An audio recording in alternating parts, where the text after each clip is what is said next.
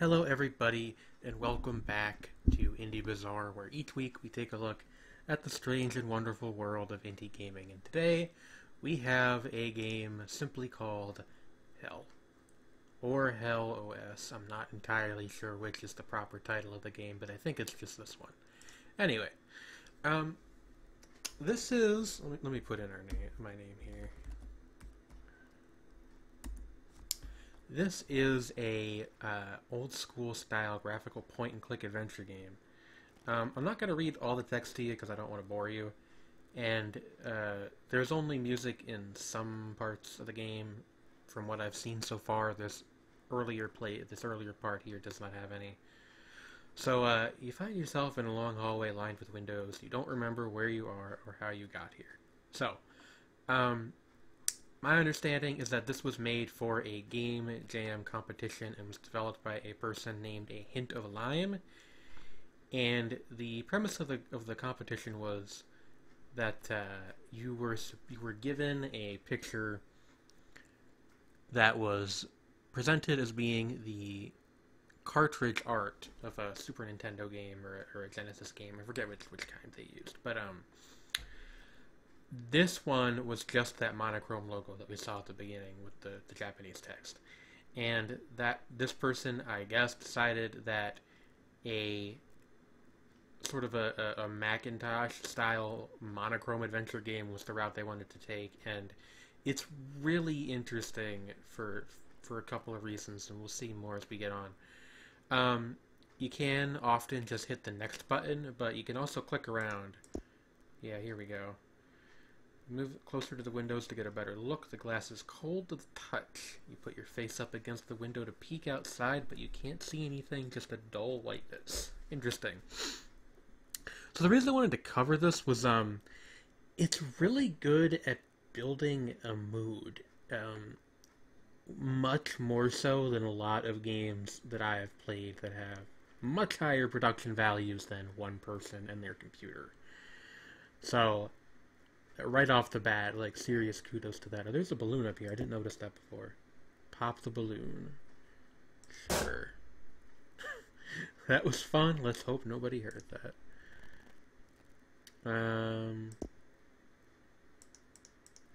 We can just head up ahead. All turns to the left ahead. You cannot see around the corner. The light seems to get brighter as you approach the corner. Yeah, we'll proceed. Alright, so we find ourselves in this indoor cactus garden here. And I guess we'll see what awaits us ahead. I haven't played too much farther than this. I just wanted to vet it to make sure that it worked, and it does. I don't actually know where this is going in terms of direction. I get up to a little bit ahead of this, and then I stopped because I didn't want to spoil it for myself. So I don't know if this is a game with lots of spooky scaries, if there's some puzzles. I don't quite know what we're in for up here. But like, I mean, again, look at this cactus garden here. You see, we're no plant expert, but some of these look extremely exotic, and, well, I don't know about these over here, but over here you got like this weird fan-shaped leaf and this nonsense, and, you know, I get it.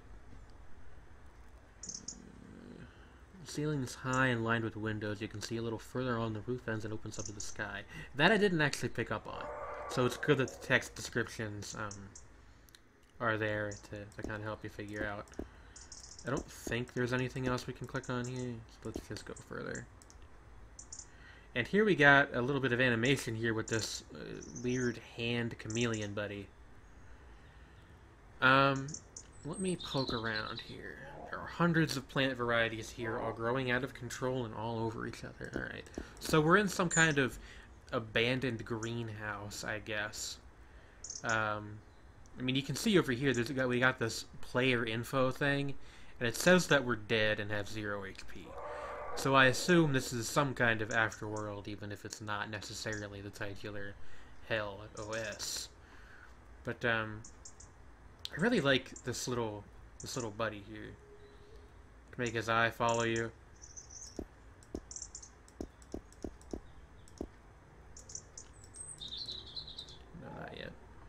You can also poke him, and if you hit yes to this, it bites you.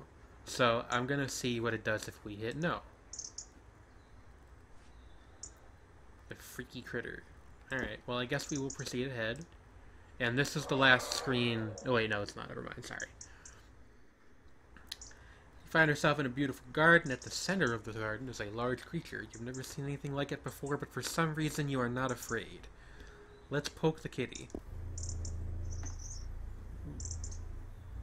I love that noise. Okay, so he's asking us if we're lost. I'm not going to try to voice act this thing. Probably speaks with the thunder of a legion or something like that, you know.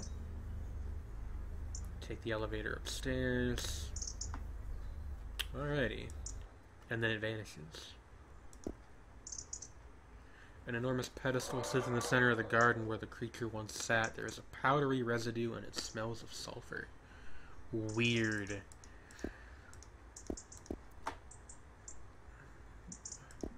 Confirming that the garden is indeed overgrown. Anyway, let's head over to the elevator.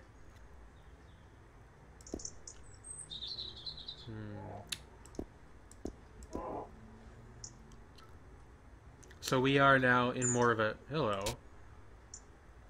Perfectly good pair of sunglasses. Look at that. Quite cool sunglasses. Hotel keycard. Huh. That's interesting. I don't know why it said hotel keycard here when we looked at the sunglasses. Anyway, let's, yeah, it's an elevator in the forest. More like a hell-elevator, am I right? Let's head on up. You press the button and you hear the heavy mechanical noise of the elevator begin. Get some jazz. Some easy listening music. Floor indicator is flipping between different symbols we do not recognize. Oh, now the elevator is opened. And it's just like this mesh inside. Like, I don't know, I think this is really cool. It's interesting to me how abstract the art kind of is, but it still definitely gives the impression, like here you can see the foliage. It's, even though that it's not like actual drawings of leaves, it gives the idea of leaves. I don't know, I guess it's a little bit pretentious, but that is kind of the vibe that I get. Anyway, the last thing I did before exiting was stepping into this elevator, so let's see what's up here. Yeah. Left-hand side of the elevator, there is a band playing. They are comprised of shadowy human-shaped figures. You can't make out your faces, and they don't seem to notice you. Interesting. Maybe we should try to put the sunglasses on so they think that we're a cool cat. No? Why does it say hotel keycard? That's weird. Anyway, got the elevator here. Nice dithering. Is that the term for that? I think that's what that's called. Anyway. Shadowy drummer.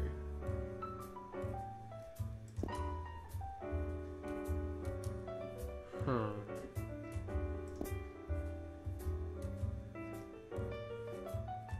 She plays the panio. They should go through and fix that. Unless a panio is actually like a kind of piano, I mean that could very well be, I don't know. I guess we'll head upstairs and we'll follow the advice of the shadowy beast. Because when has a shadowy beast lied to anybody ever?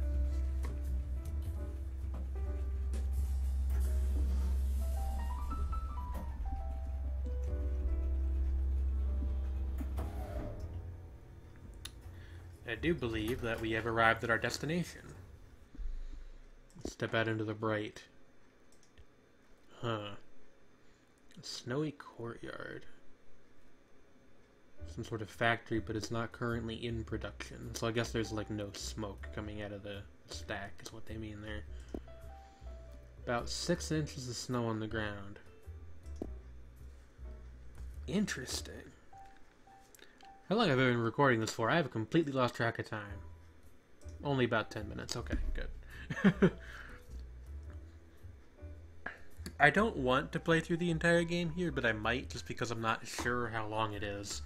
Either way, I'm going to tell you right now, just as a precaution, because again, I don't know quite how long this is. If you like this, this is another one from Michio that is way what you want. I would encourage you to go pick it up, give it a spin yourself, like immediately. It's a really cool little game. And again, as far as I'm aware, it was made by one person. The itch.io page did mention that they sourced a lot of the audio from somewhere else, but it wasn't composed for the game, if that makes sense. At least that's my understanding of things. My apologies if that's wrong. But I really like this. A comparison I would make is that it looks a little bit like World of Horror, which is another game I've played on the channel, although not on Indie Bazaar. There's a metal door at the end of the courtyard. Yeah, sure, let's go. Ooh. Creepy. The music just stops. I love it. Got these weird, like, I don't know, they kind of look like cotton spinners to me. Or, thread spinners, rather, like they used to have in the 1800s. They'd have somebody sit at the thing, and I don't really quite know how they worked, but there was like a pedal you would press, and it would spin up the cloth. There's a lever over here. Anyway, like I was saying, a comparison I would make, at least visually, is World of Horror, which also uses this kind of two-color, black and white, at least by default, although in World of Horror you can change the colors, but, this black and white, like, super dotty art style. I really like this stuff, and, I would just like to see more games look like this. I mean, honestly, like, look at these weird, like, barbell-shaped things going back here. There's like some kind of pipes. I almost do wonder if the art was done, and either way, like, whoever did the visuals for this clearly has quite a bit of talent, but I do wonder if some of the art at least was done by taking photos and then, like, either running them through some kind of filter or just, like, dotting over them, or if it is all drawn, for lack of a better term. Either way, though, like I said, whoever did this clearly had quite a bit of vision, if nothing else. And I mean, hell, even if they did just take pictures and you gotta, like, find the pictures. I'm just trying to go out of my way here to not insult the person who did the art, because I really do love how this game looks. Let's flick this lever. There's a big switch on the machine here. Flip it. What could go wrong?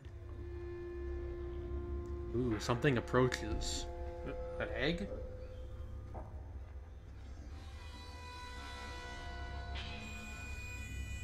What in the world is this? Hi?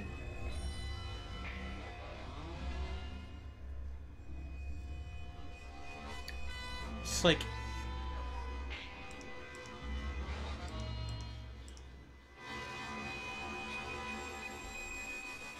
some kind of malformed dog amoeba, which also has a skull on it.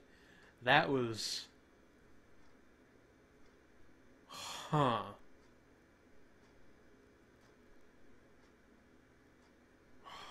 Huh. Interesting. That was really cool. Let's climb the ladder. You are in a quiet attic room. You no longer hear the sounds of the factory. There is an open window and a chest of drawers here. Let's rifle through this. Oh, I guess we can't. I guess we can go out the window? Climb through the window.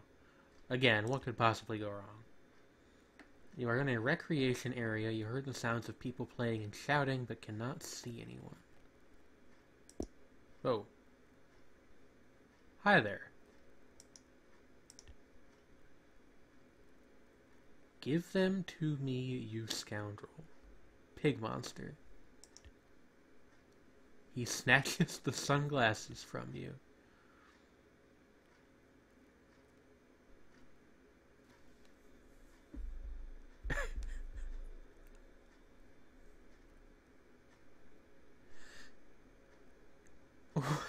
What? Interesting. Um, so I wonder if that's like how you fend off the terrible creatures of this game is you have to find an item and you give it to them when they yell at you. I don't quite know what to say to that. That was quite an unexpected tonal shift there with him stealing the glasses from our inventory, although I guess they were his to begin with. Why am I calling it a he? Pig monsters don't have a... Maybe they do. Whatever. Let's touch the painting.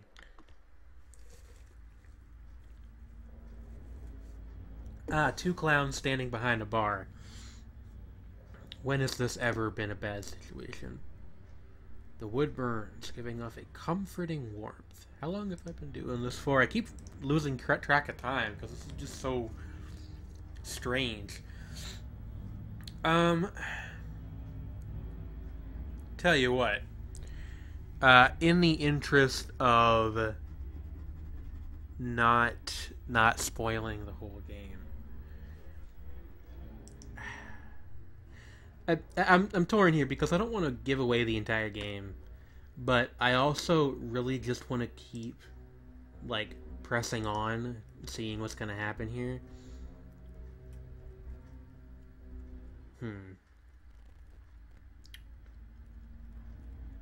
I guess what I could do, I'm gonna cut the video here, and I will upload the rest of this as a second video the day after this episode goes up. We'll call it like an Indie Bazaar special or something.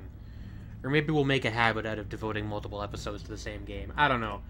I'm kind of doing this on the fly just because I want to see what weird nonsense, in a good way, this game has to throw at me. I would like to reiterate again, if you like this game, like what you've seen so far, go get this. Like, seriously, things like this, in my opinion, you need to show support for just strange. This is what I mean when I say that we cover the strange and wonderful on this show. This is both of those things.